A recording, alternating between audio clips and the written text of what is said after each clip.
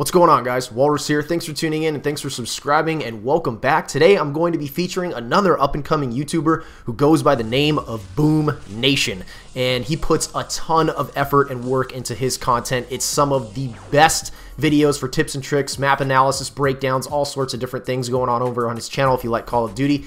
And this is Hydro, and this is, in my opinion, this is the best map analysis and breakdown video I have seen for the Revolution map pack yet. This is actually part 1. If you go over to his channel, there will be a part 2, and we're going to start the video in just a second. Obviously, there is a link in the description to my boy Domination's channel and to his Twitter account. Be sure to subscribe to him, follow him on Twitter, check out his content. If you enjoyed this video, then do us a huge favor, click that like button and leave us some comments in the comment section, and that's it. Enjoy the video. You guys are amazing. As we take a look at the overhead view of this map, you will notice that it is quite symmetrical. What happens on one side may also happen on the other side as well. Let's now take a look at some of the more popular lines of sight on this map. You can see that they are all around the center of the map and all occur above ground. As I stated earlier, the more close quarters engagements will occur underground. If you're looking to build up your high score streaks, I highly recommend you stay out of these lines of sight at all costs. Right now you can see the purple areas of the map are lit up. These are the two main spawn points on Hydro.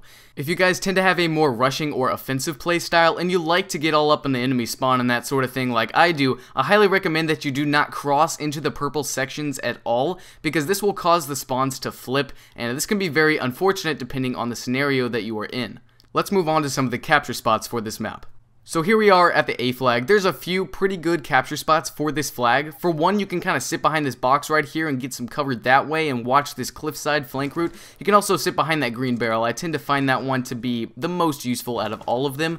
Moving on now, if you'd like to catch enemies coming through this doorway, you can always look in between the forklift. I find that to be very useful as well. And then if they happen to be coming from the opposite flank route, you can sit and find some cover behind these water jugs as well. Those can all be very useful just depending on the scenario.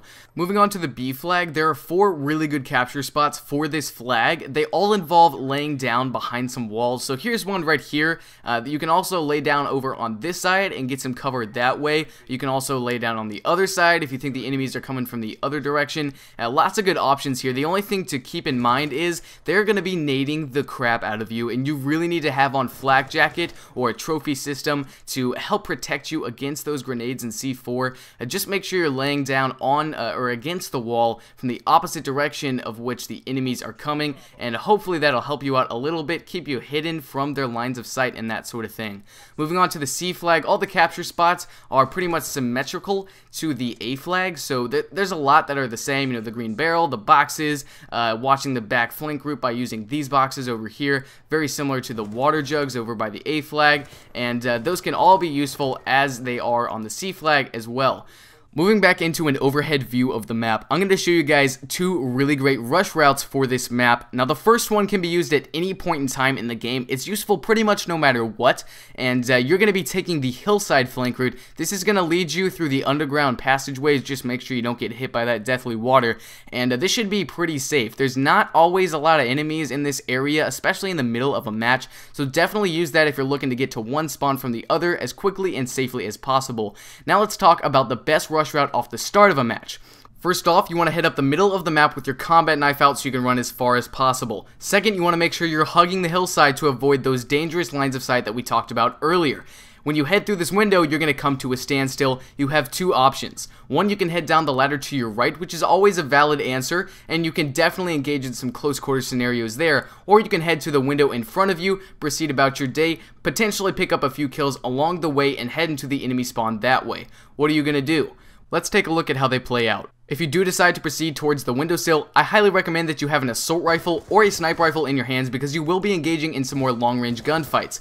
After you take out the enemy, if there are any there, you once again want to jump out the window and hug the hillside, potentially check back on the B flag just in case, and boom, before you know it, you're in the enemy spawn. If you'd like, you can use this beautiful jump spot right here to get into the balcony in a quick and efficient manner, and now you're building up your score streaks and proceeding about your day.